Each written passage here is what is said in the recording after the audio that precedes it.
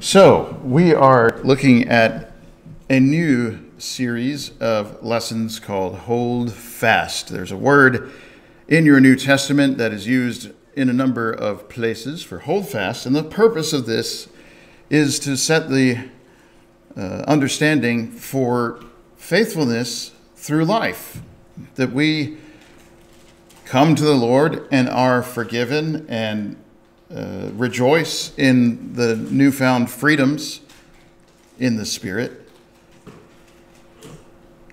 and have from there to continue to grow and to return and on God's investment and to live, but perhaps can be in danger afterwards. And that's what this series is intended to look at, is what does it mean to hold fast? What does it take to hold fast? And hold fast to what?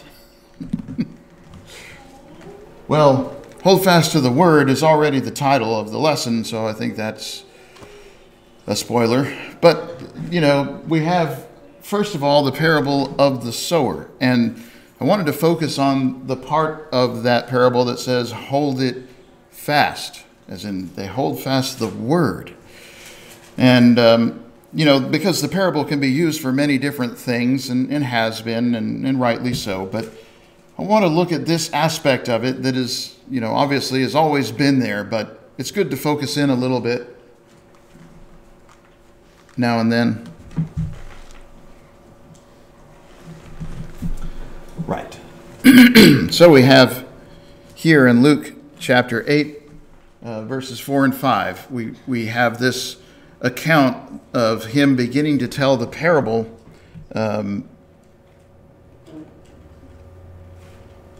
in which we have four different kinds of hearts that are symbolized by four different outcomes of seed that has been sown.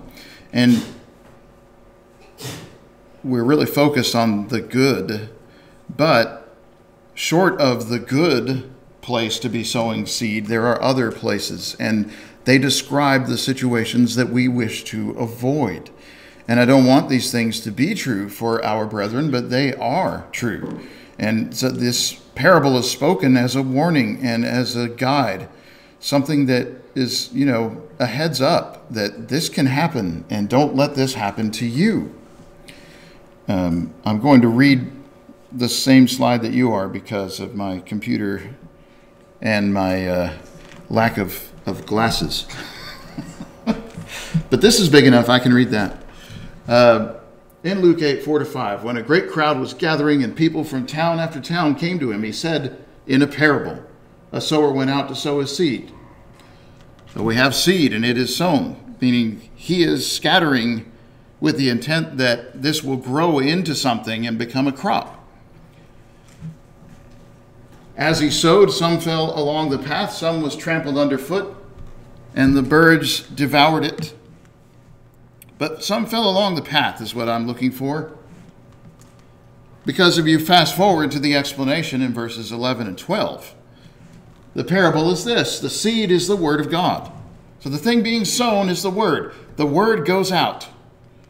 It lands on people's hearts. The ones along the path are those who have heard, and the devil comes and takes away the word from their hearts so that they may not believe and be saved. Meaning, some fell along the path and was trampled underfoot. The birds of the air devoured it. That is, the meaning of that is the word of God lands on them, if you will. They hear the word, but then the devil comes and takes away the word from the heart so that they won't believe it, they won't be saved. For whatever reason, they're listening to the devil instead of the word.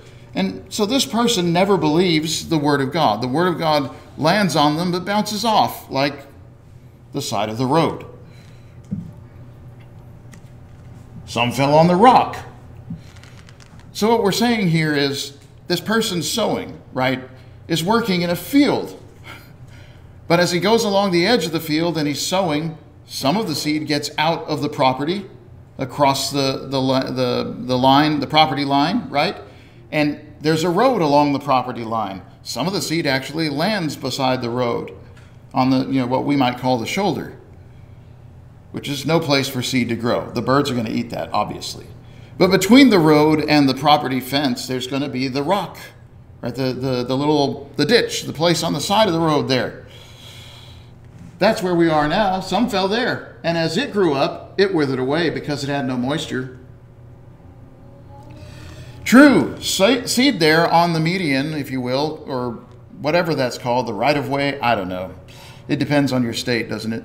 But whatever that's called can grow. I mean, there'll be a little seedling, there'll be a plant, you'll see something come, but not for long because there's no moisture. It withers. The ones on the rock, in verse 13, we are told, by way of explanation, are those who, on hearing the word, receive it with joy, but have no root. They believe for a little while, and in time of testing fall away. So this is about Christians. In the first case, somebody did not obey the gospel. They never believed it. Here, somebody believed this word. They received it with joy. But in time of testing, they fall away. So, they're glad about the word. They hear the word. It makes sense to them. They believe in God, if you will. They're happy about the message that God can save us. But when the time comes that you have to pay a price for this, because even though you're happy about it, not everybody else is happy about it. And your loved ones are mad at you, or your friends are mad at you, or your employer is mad at you, or it calls on you to do something that you don't want to do. You have to stop, living with your girlfriend, or you have to stop drinking, or whatever. All of a sudden, there's rock, not moisture underneath there. Meaning there's a stop, there's a hard stop, this far and no further. I can't go with that. I'm not going to do this, right? And that's where they fall. Started out good, but for a time, but when the test came, they fell. Then, the third category of persons, the thorns. Some fell among thorns, verse 7 tells us. The thorns grew up with it and choked it. True, if the seed falls along the fence where you have the thorns, the hedges, to keep people out, it'll grow, but it'll never produce fruit. As for what fell among the thorns, verse 14 tells us, they are those who hear, but as they go on their way, they're choked by the cares and riches and pleasures of life, and their fruit does not mature. This is the one that I think is particularly frightening. Right? In the first case, this person never obeyed. In the second case, a person became a Christian, but then they didn't last very long. Something came up. The time came to pay a price for serving the Lord, and they weren't willing. They fell away. They're not Christians anymore. They've left the Lord. They've forsaken him. In this third category, you have a Christian, and they're still there. There's a plant, but it's not bearing any fruit, or what little fruit it has never reaches maturity, as in it's not usable. It's misshapen, undergrown, whatever, because it's in thorns. It's not getting the sun, the water, right, the freedom of motion that it needs to produce useful fruit. It can't do this.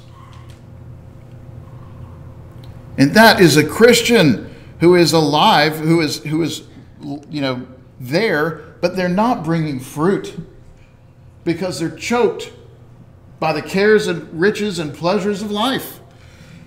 Right? This world is too much with us, somebody once said. And it's true, the world is too much with us. We have got to remember that there is only one important thing, and it's God. And the service of him is what this life is about. We're supposed to glorify him. And this world is going to end, and its pleasures are going to be brought to an end as well. There will not be anything left except for whether or not you have done right. That will go with you after this is done, but nothing else. And we have to remember that sometimes. This is saying we can be choked. So there's still a plant. I mean, and you're tempted to say, well, I'm a Christian. Yes, but your job is not to be a Christian. Your job is to bear fruit. You have to be a Christian to have a shot at bearing fruit. But bearing fruit is what we're called to do. Obviously, you can't do it if you're not a Christian. That's not even possible. But the fact that you're a Christian is not enough. And finally, he said, some seed fell into good soil and grew and yielded 100-fold.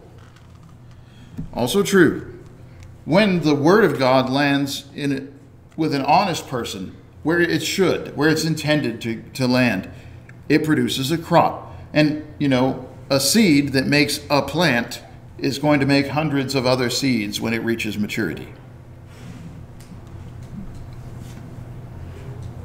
As for the seed that went to the good soil, verse 15 explains, there are those who, hearing the word, hold it fast in an honest and good heart and bear fruit with patience. Patience meaning endurance.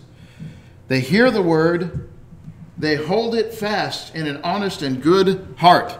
So our heart is honest with God and with self, and it's good. It desires to do what God wants. Holds the word fast, and then bears fruit with patience, meaning it takes endurance. You got to make it through tough times if you want to bring fruit. And it's true. That's the way it is, and that's how we glorify God. That's how plants give us good food, but it's also how we give God good glory. And the other thing I guess we would take note of is the word hold fast. It's hold down. Hold, it's the idea is that you're like holding something down. It doesn't turn. You've locked it in place somehow. That's the meaning of hold fast. And it's, securely fastened, we might say, in another way of fashioning that same word. That you have got this. It's not moving. It's not giving. They hear the word, they hold on to the word, and with patience, they come to bear fruit. That's what we want to be. We want to be that heart. And I will take note of the next verse, which should not be ignored. I think the next verse is the application, actually. People look at it and they say, well, this is how it is to become a Christian. Yeah, but that's like companies focusing on acquisition and not caring about customer service, right? Luke 8:16, no one, after lighting a lamp, covers it up with a jar or puts it under a bed. That's not why you lit it, right? He puts it on a stand so that those who enter may see the light. Why did he say that? Well, because he sowed the seed of the word. You hold the word and bring it forth. He didn't do this so that you would remain hidden, doing nothing, saying nothing, accomplishing nothing, influencing no one. That's not what you're supposed to do as a child of God. You are supposed to be a light that shines in the world. We shine as lights among a crooked generation. When we say no one lights a lamp and covers it up, you're saying that's kind of useless, isn't it? Yes. Well, put yourself in God's shoes. That's all we're being invited to do that. Put yourself in God's shoes. He sowed the word. He wants to get and invest a return on that word. That word should be multiplied in our mouths. All right. Next point is, unless you believed in vain, 1 Corinthians 15. This goes back to the earlier examples of the seed, in which we saw that people can hear the word and disbelieve, or hear the word, receive the word with joy even, and still fall away because there's something down there that won't let it go any further. People can choke in the cares of the world. The other way of saying that is they believed in vain for nothing. It accomplished nothing. They heard the word, they believed it, but it didn't go anywhere. They fell away, or they're still here, but they're not bearing any fruit. That's in vain. 1 Corinthians 15, in the first 4 verses, he said, I would remind you, brothers, of the gospel I preached, which you received, in which gospel you stand, and by which gospel you are being saved, if you hold fast to the word I preached to you, unless you believed in vain.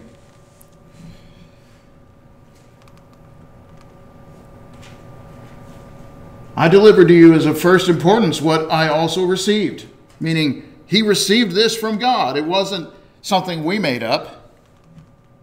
Christ died for our sins in accordance with the Scriptures. He was buried. He was raised on the 3rd day in accordance with the Scriptures. Resurrection from the dead is what this is about. Why is that? Because obeying the gospel is putting to death the old person of sin and being resurrected in Christ Jesus, a new person. What you're saying is people can change. With the help of God, by the grace of God, people can change. You can be saved. You can become something different. Tomorrow does not have to look like yesterday. That's resurrection. God can raise the dead. He said, you're being saved by holding to this if you hold fast to the word I preached, unless you believed in vain. Well, that's a scary thing. We have the word, and the word is a powerful word about resurrection and the fact that people can change and can be forgiven. You have to believe that, and you have to stay with it. I think maybe people give up when they think it's just never going to get better. It's never going to change. I won't ever accomplish, or whatever it is. That's the devil saying that. The Word of God doesn't say that. God preaches resurrection from the dead. You say, well, but I'm pretty bad off. I'm like, yeah, there's bad off, and then there's dead, right? And God raises the dead, let alone bad off. I mean, he healed the sick. He healed the paralytics. He gave sight to the blind. But more than that, he raises the dead. More than all that, he raises the dead. And he forgives sins, which is harder than to say to the paralytic, take up your bed and walk. So,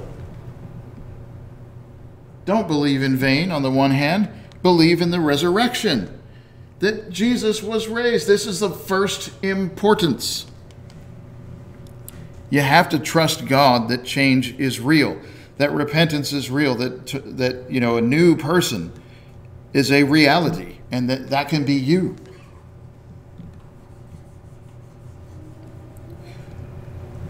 One of the things that he says here about this is in verse 32 that I thought was particularly poignant on this. What do I gain if, humanly speaking, I fought with beasts at Ephesus? If the dead are not raised, let us eat and drink, for tomorrow we die.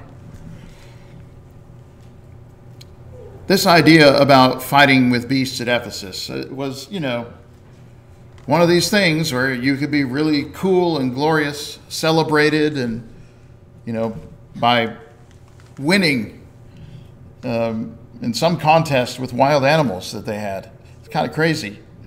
But why? He said, they think of that as being full of life, full of energy.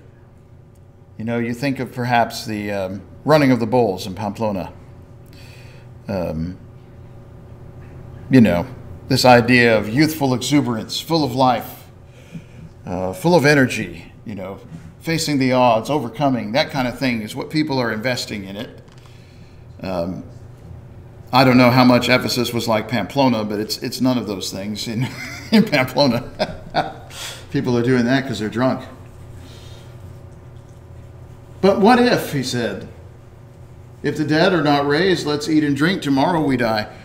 The point that he's making here is no matter what you're accomplishing or think you're accomplishing in the world, it's useless. Tomorrow we die. We have no promise of tomorrow. We have no promise of life.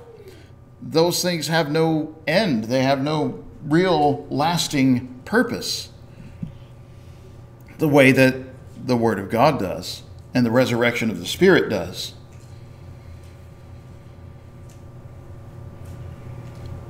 This idea, let us eat and drink, tomorrow we die, just very, truthful saying from the Old Testament, pointing to the idea that, well, if there's no resurrection, well, there's no accountability and there's no future.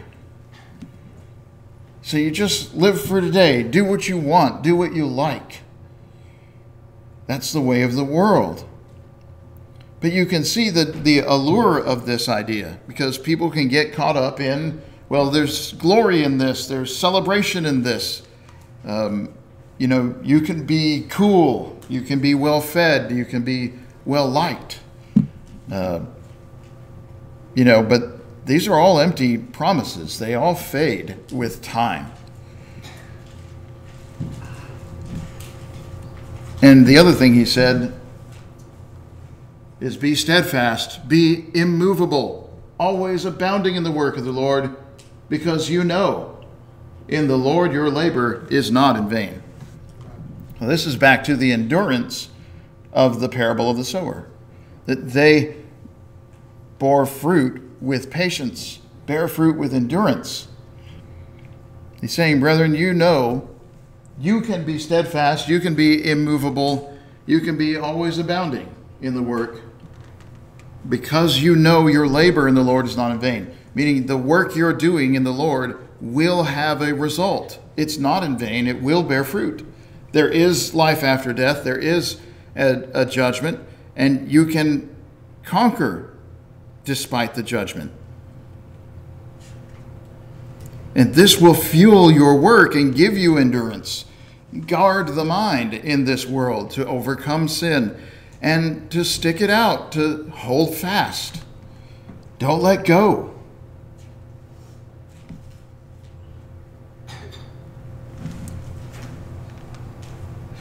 The other thing that is darker, 2 Peter chapter 2, needs to be said. We have to realize the seriousness of falling away. It's so serious that the Lord said it would have been better never to have known the way of righteousness. In 2 Peter 2, verses 18 through 22, we read the conclusion about false teachers that began in chapter 2, verse 1. Speaking loud boasts of folly, false teachers enticed by sensual passions of the flesh, those who are barely escaping from those who live in error. They promise them freedom, but they themselves are slaves of corruption. And this is true. There are so many lies in this world. Loud boasts of folly.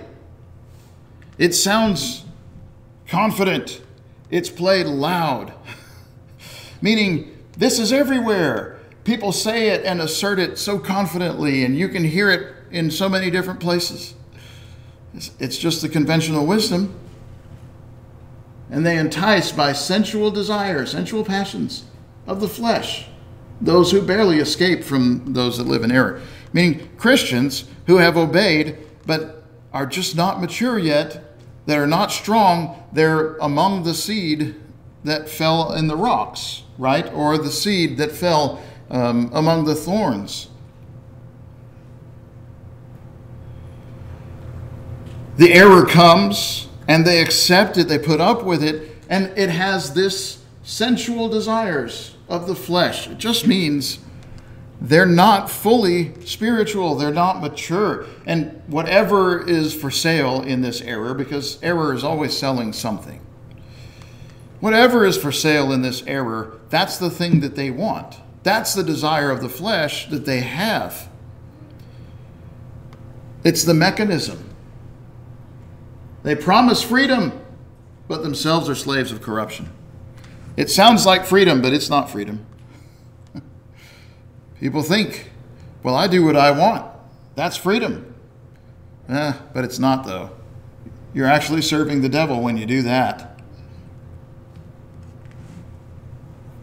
Whatever overcomes a person, to that he is enslaved. Right? That's the problem. People ask sometimes about cigarettes. Is it wrong to smoke? Like, well, can you not smoke? Well, that's pretty hard. Have you ever tried not to? Well, yeah. Could you do it? No. All right, so who's in control here? And who's supposed to be in control here? So I don't answer the question, right? Or isn't it obvious? I don't have to answer, do I? Whatever overcomes a person, to that he is enslaved. If, after they have escaped the defilements of the world through the knowledge of our Lord and Savior Christ, if after this they are again entangled in them and are overcome by this, then the latter state has become worse than their first state had been. It would have been better for them never to have known the way of righteousness than after knowing it to turn back from the holy commandment delivered to them. Yeah, that's pretty terrible if you think about it. We have escaped the defilements of the world through the knowledge of the Lord and Savior, but then they come back. His word was enough to pull you out of those things, and now you're going to get entangled and dragged back into them? Why are you retreading that? Why are you going there again? The latter state is worse. He says it's worse. Better never to have known it than having known it to turn back. Why? Well, the reason why is because when you don't know the truth and somebody speaks the truth, you've never heard it before. You're at the part where the sower goes out to sow. You have a chance to hear something you've never heard, the power of God's word. But when you've already heard that and you know what God wants and you choose to do differently, what are we going to say to you now? I can only point to the same verses that you already know.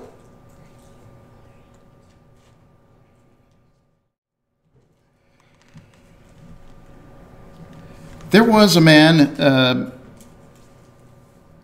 I know about this. This happened some time ago, and I don't really care to give you the names because it's not terribly pertinent to the lesson, although I'm willing to do so if you want to know about it later. Anyway, there was a fella who was brought to do a gospel meeting in a congregation by the elders there because the elders had a problem with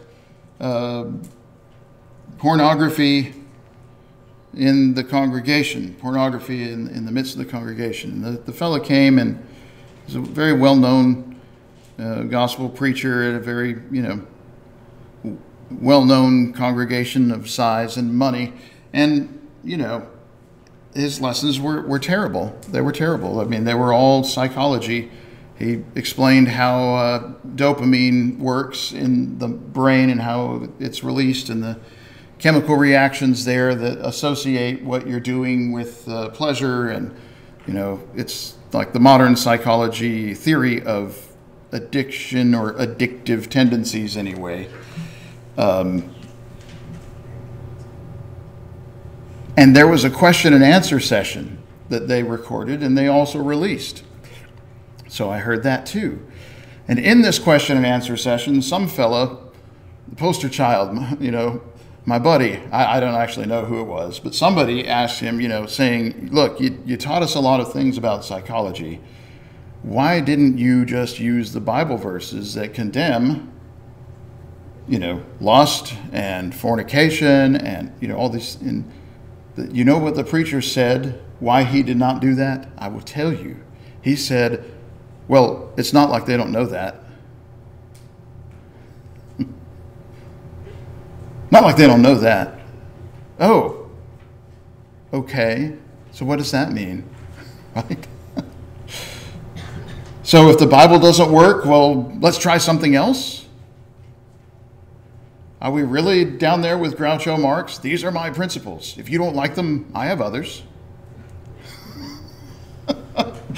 Really? No. You say, well, it's not like they don't know that. Well, it is like they don't know that because they're doing it. You teach that. Well, but, how's that going to make them stop? Well, it's not.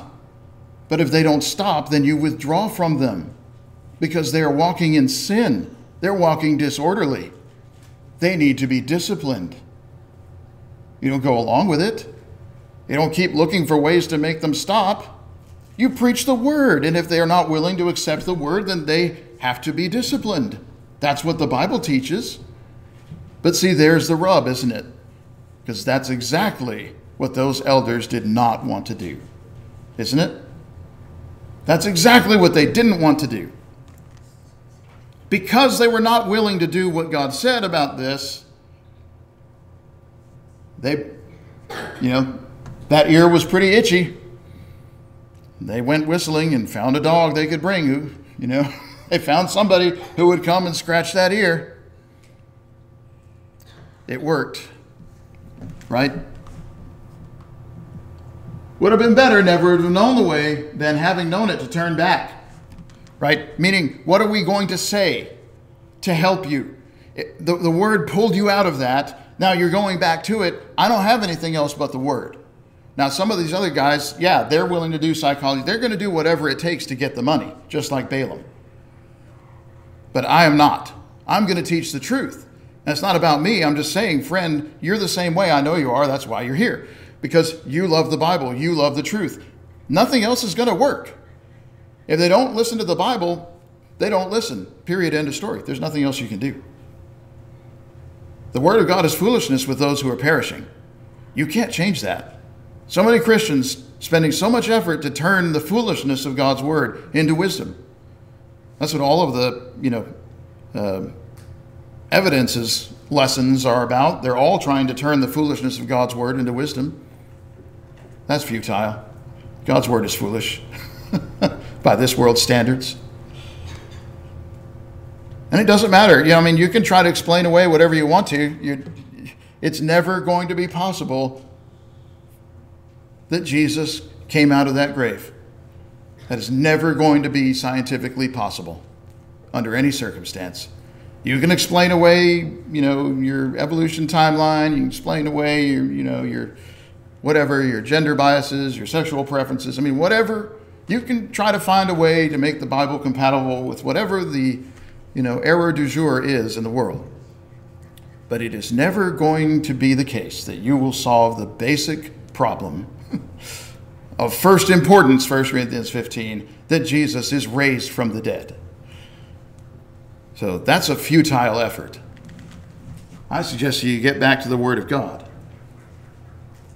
The true proverb says, the dog returns to its vomit, which is true. The sow, after washing, returns to wallow in the mire. It's also true. Yes, the dog returns to its vomit, which you don't want them to do outside. Inside, I might let them do it and then send them outside. But no. You're not, it's nasty, right? I can't believe they do this, but they do. And as Brother Leroy Clay said, that's why they're dogs. I owe him a lot in life because he introduced me to dogs. He gave us our first dog.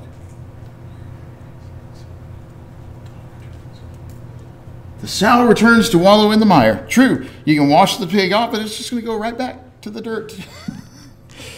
The true proverb has become true in their case. They turned away from God, and this is how it ends up. That's the result. That's a big, yikes. Ugh, that is nasty.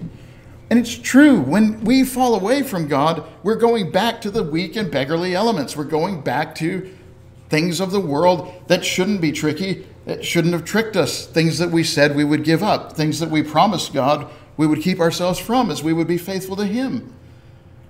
So this is not, it's not from God a plea. It's from God. God is calling you to do what is right. It is from me a plea, though, because I'm a fellow servant with you. Stick with the truth. Stick with the Bible. Stay the course. Hold fast, because this life is a short ride.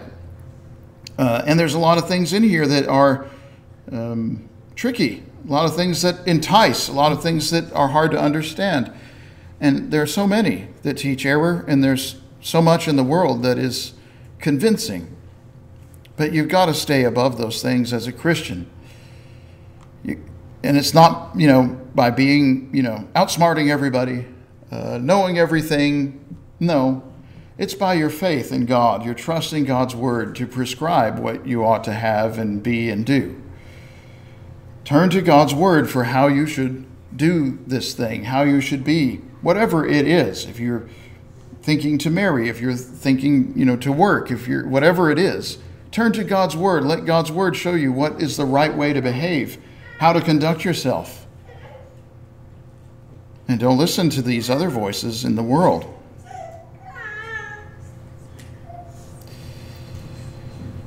Well, we have a lot more to talk about with holdfast. There are a number of other examples in the scriptures. Hebrews talks about it a lot, and some other places that we should look at. But for another time. If today you're not a Christian, it's time to obey the gospel, because there's no other time but the present. If you need to obey the gospel, we have water here prepared that you might do so.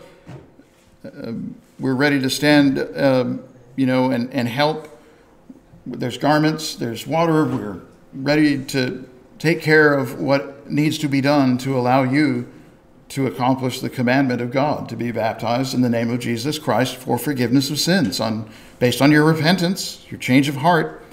If you will, you're putting to death the old person so that you might be resurrected from the water of baptism, having been washed in the blood of Christ from, the mire of this world.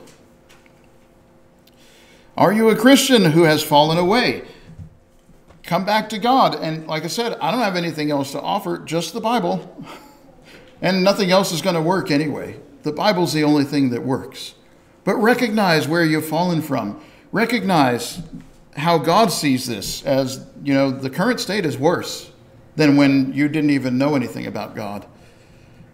Make things right with him and come back and be forgiven. And there are people who have done this. There are people here today who have done this. Let them be an encouragement to you. Let them have words of wisdom for you. If we can help you to obey the gospel, if we can help you in our prayers for your spiritual need, for a restoration to the Lord, for strength in the Spirit, let us pray for you and with you.